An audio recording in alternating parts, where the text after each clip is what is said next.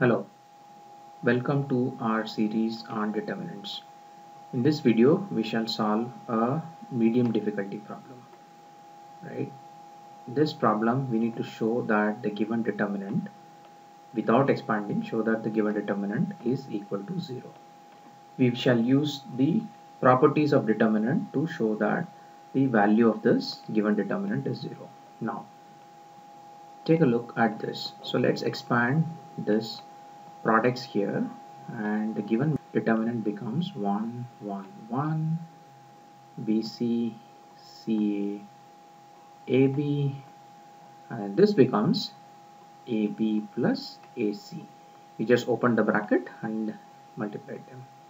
BC plus BA, CA plus CB.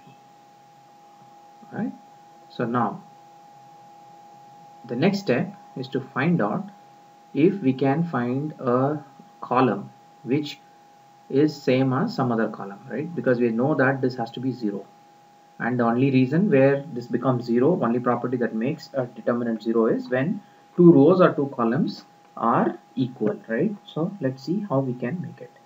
So now that we know that there is a 1 1 and 1, if we add this, if you look at these two columns, right, if we add these two columns, all these values become equal. Just observe how we do it. Suppose I do C2 becomes C2 plus C3, right? This becomes BC plus AB plus AC. This becomes CA plus BC plus BA. This becomes AB plus CA plus CB, right? And the last term remains the same. AB plus AC, BC plus CBA,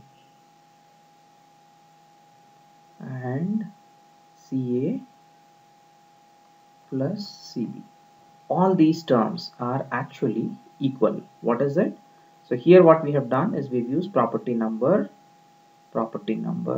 6, right? Now we're going to use property number 4. Property number 4 says if a column is all elements of a column is multiplied by the same number, we can take that outside the determinant, right? So that value is AB plus BC plus CA, which is common here. This is that, this is that, this is that, right? You take that common, then this becomes 1 1 and 1, and AB plus AC, BC plus BA, CA plus CB, right? So what we have done, we have used property number 4 here, right? Now look at this determinant. Two columns have equal values, equal rows, elements. So this becomes actually AB plus AC plus BC into 0, which is equal to 0. Hence, the problem is solved.